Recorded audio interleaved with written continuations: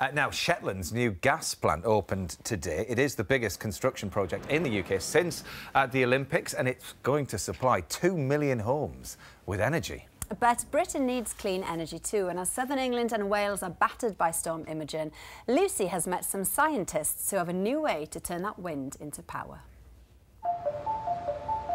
The energy we produce underpins pretty much everything we do, from light to communication, transportation to manufacturing. But the way that we create power has radically changed over the past few decades as we attempt to wean ourselves off fossil fuels. So inevitably, the future of how we produce electricity is leading to more and more creative ideas to harness the power of the elements.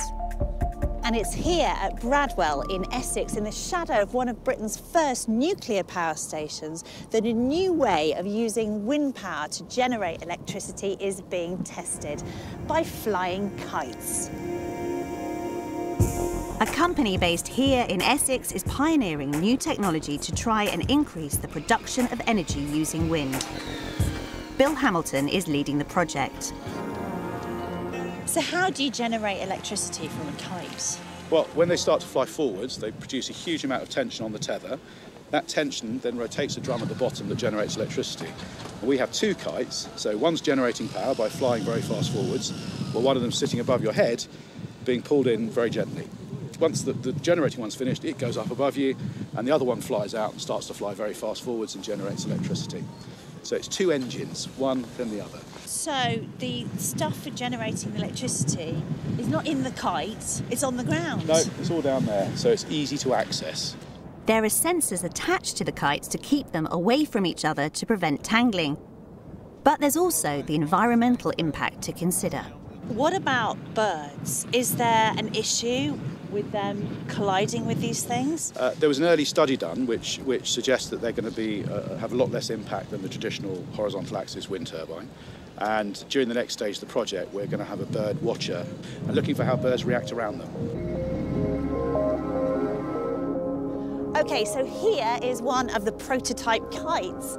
Now this is about 12 metres squared, and today the guys will be flying it at around 300 metres to comply with air traffic control regulation. But if they were flying it offshore, they would be flying it about double that height. Once the kites are in the air, data is collected to show how much electricity is being generated. So you're obviously constantly analysing the data that you're getting from your two kites that are out there. That's one kite and the other kite, the blue and the red.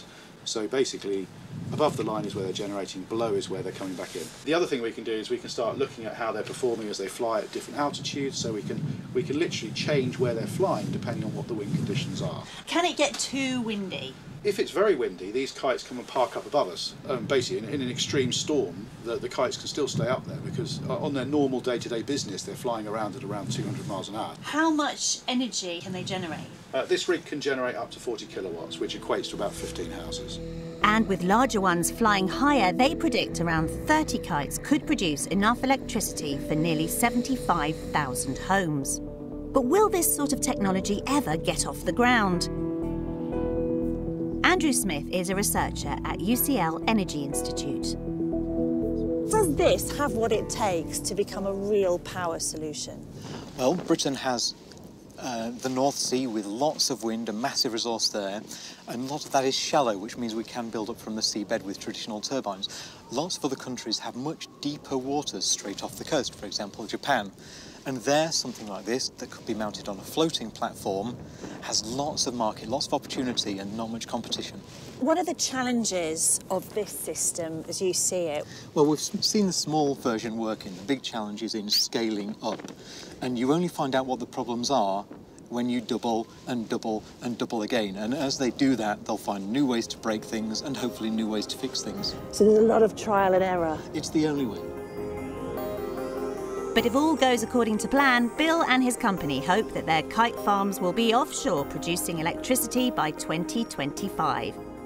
When it comes to renewable energy, it's possible that the sky really is the limit.